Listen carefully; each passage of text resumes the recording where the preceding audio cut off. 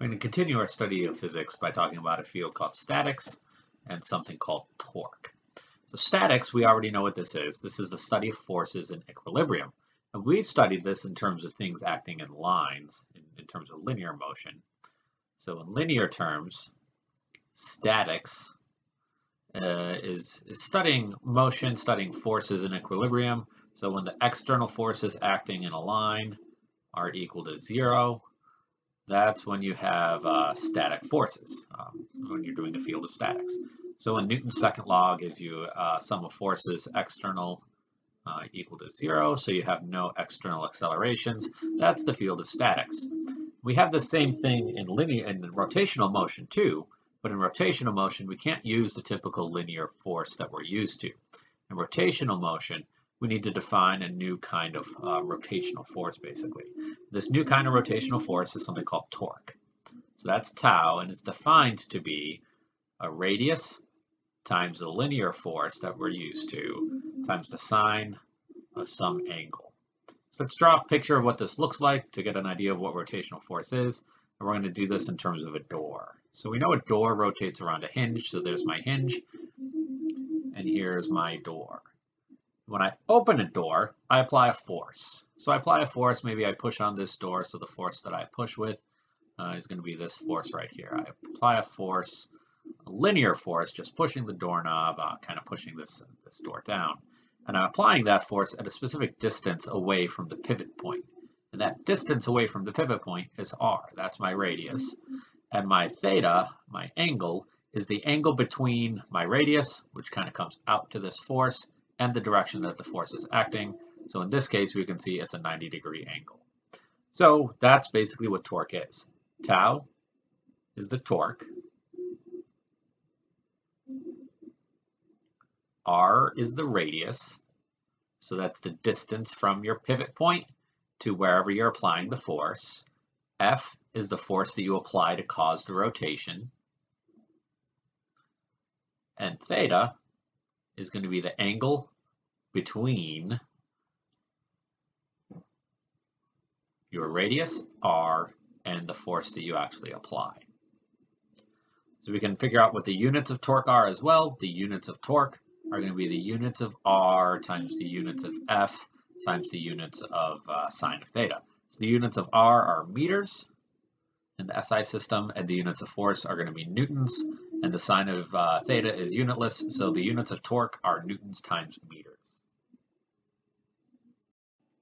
And if we're going to study this torque in terms of statics, we need to understand that the external forces are not going to be equal to 0. Now, in statics for rotational motion, the external torques are going to be equal to 0. And the final thing to make note of for torque is the direction for it. So for rotational motion, it's kind of tough to define directions, to define what direction you're going, because you're going around in a circle. So the typical way we define it is in terms of thinking about a clock. So we know a clock kind of goes clockwise. So if your torque is rotating you around clockwise, then your torque by convention is considered to be negative.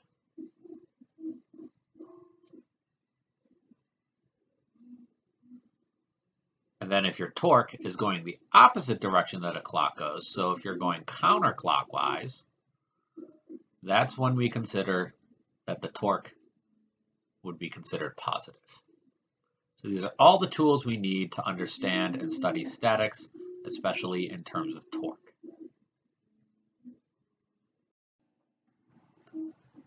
So a concept that comes up when we're talking about statics is also that systems that are statics, systems that are stable, they're kind of in equilibrium. And when a system is in equilibrium, there's basically 3 kinds of equilibriums that you can have. So if a system is in motion, there's 3 kinds of ways it can be stable. It can be in equilibrium. It can have a stable equilibrium. So in a stable equilibrium, when you move a particle out of its position, it'll move back to that original position, to that equilibrium position. So we have a stable equilibrium. So that's kind of like a little bowl that's kind of concave. And I can imagine this little ball inside of this bowl. So if I were to take this ball and I move it out of its nice stable equilibrium point, If I move it up and then I let go of the ball is going to go right back down. It's going to roll back down to the place where it was stable before. And that works for pushing it up on the other side too. If I roll the ball up, let go of it, it's going to roll right back down to where it started from, where it was initially. So this would be a stable equilibrium. When you move your point, you move your object, and it goes right back to where it was before. That's a stable equilibrium point. So another kind of equilibrium point, another kind of static stability point, is called an unstable equilibrium. So with the unstable equilibrium, your point might reach a point and it might stay there, but if you move it just a little bit, it's gonna go flying. So that would be like a bowl that's kind of upside down. So I can put my ball on top of this bowl, and as long as it's sitting right there on the very top, it's not going to move. But if I push it just a little bit to the left or a little bit to the right, it's unstable. It's not going to return to the place where it was. It's just going to keep right on going and fly right down the edge of the bowl. So that would be what we call an unstable equilibrium point. So it's not going to stay where you put it. And it's not going to go back to where you put it if you displace it or move it at all. Finally, we also have a third type of equilibrium point called a neutral equilibrium. And the neutral equilibrium point is kind of exactly what it sounds like. It's going to be completely neutral. If I take a flat line, this can represent a neutral equilibrium point. So I put a ball down, and this ball, if I move this ball over to the left, or if I move it over to the right, it's actually not going to roll back to where it was. It's just going to stay put at its new position. New position on the left or new position on the right. So this would be the example of a neutral equilibrium point. So we need to keep these in mind as we're working with statics. These are the ways that you can have a position system in kind of equilibrium so that it stays still, so that the torques can kind of. So one of the most useful reasons that we kind of study statics is that they're very, very useful and very applicable inside of the human body. So if you're going to go into physical therapy or some kind of healthcare industry, you're going to need to understand statics in terms of how they control muscles and ligaments and bones.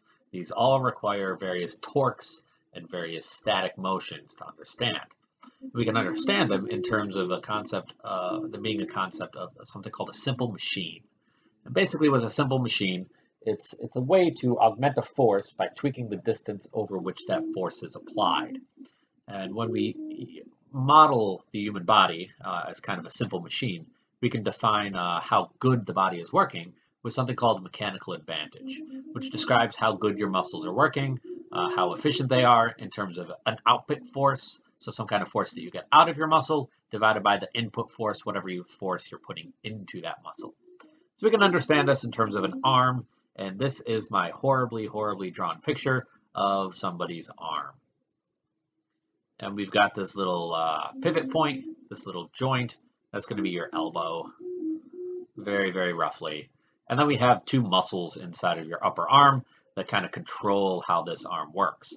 We have the tricep. And the tricep is going to be a flexor, or is going to be an extensor. So this is how you kind of loosen your arm up, how you release it. And then we also have this muscle up over here. That's going to be the bicep. The bicep is going to be your flexor. So that's how you kind of apply a force to bring your arm up. So the forces that we're applying with these muscles are going to act in two different directions. I'm going to have the extensor, the tricep is how I kind of extend my arm. That force is going to kind of be acting to pull my arm down. So that's going to be the force of my extensor, the force of my tricep. We'll call it FT. Then I also have my bicep. My bicep is how I pull my arm up, how I kind of flex, how I show off how muscular I am. And that's going to be an upward force. Okay, so that's pulling my arm upwards. So that's the force of my bicep. And I can figure out what kind of torque I'm applying when I use my bicep or when I use my tricep, as long as I know how far it is from my elbow joint out to, say, my bicep, because right now if we look at this picture, I'm kind of flexing, I'm kind of pulling my arm up. My tricep would be completely relaxed in this position, and my bicep is the only one doing some work. So I would have some force that's occurring at some radius. We'll call this radius of the bicep. So I can have torque on my bicep. My bicep is executing a torque in my body. The torque of that bicep is going to be R of the bicep times F of the bicep. And we're going to act in very, very simple terms and assume that my radius and my force of my bicep are perpendicular. So that's going to be sine of the angle between the two, which is 90. And that, when you take sine of 90, just goes to 1. So the torque on my bicep is going to be equal to R of the bicep times F of the bicep. Okay? And this is acting upwards. So if I look at the direction that my arm's going to rotate around my pivot point, my arm's going to kind of rotate around like this. That would be kind of the counterclockwise direction. So this torque of my bicep is going to be positive. Now my arm actually has some mass to it as well. So my arm is going to exert a torque around my elbow, around this pivot point. So I can imagine that my arm has some weight to it. So that weight is going to act, and we'll treat it as though it's acting at the center mass of the arm, and that weight's going to act to pull this down. So when I'm flexing my bicep, I'm pulling that bicep, I'm pulling that arm against the weight of gravity, so the weight of my arm. That's going to be the force of the arm when I'm acting. So that's going to be the mass of my arm times the acceleration due to gravity, how much gravity is pulling my arm down. So this torque of my arm, we'll call it tau A, is going to be acting at some distance. We'll call this the radius of my arm. So the distance from my elbow to the center of mass of my arm, we'll call that RA. And it's going to be equal to the torque is going to be equal to RA times the weight of my arm, times the force that my arm is kind of being pulled down with, this W arm. Okay, and this torque, if I look at it, is acting to rotate my arm kind of in this direction, kind of the clockwise direction. So since it's going clockwise, that's going to be negative. And where statics comes into play is when I imagine what happens when this is completely static. So when I'm flexing my bicep, I'm kind of holding my arm stationary. I am static. So if I'm static, then the total torque that I have, the net torque in statics, has to be equal to 0. So in this case, in this kind of rough concept example, I can add up my torques and know that they have to be equal to 0. So the torque of my bicep plus the torque of my arm have to add up to give me 0. So I can plug in my relationships that I found, RB times FB and RA times WA, and I get RB times FB for the torque of the bicep minus RA times the weight of my arm for the torque of my arm. And this negative sign comes in again because my arm is pulling me down. My arm is going to rotate clockwise, and clockwise torques are negative, whereas my bicep's going to rotate counterclockwise, keep my arm going, staying up. So that's going to be a positive torque. And these are going to be equal to 0. So what I can see is that when I'm flexing, the torque of my bicep, RB times the force of my bicep, the force that I'm applying to keep my arm steady, is equal to RA, how big my arm is, the distance from its pivot point to basically from my elbow to the middle of my arm, times the weight of my arm. So I can see I need bigger biceps to keep my arm flexed if I have bigger arms. That's how it kind of works in the field of statics and in a kind of very rough physical example.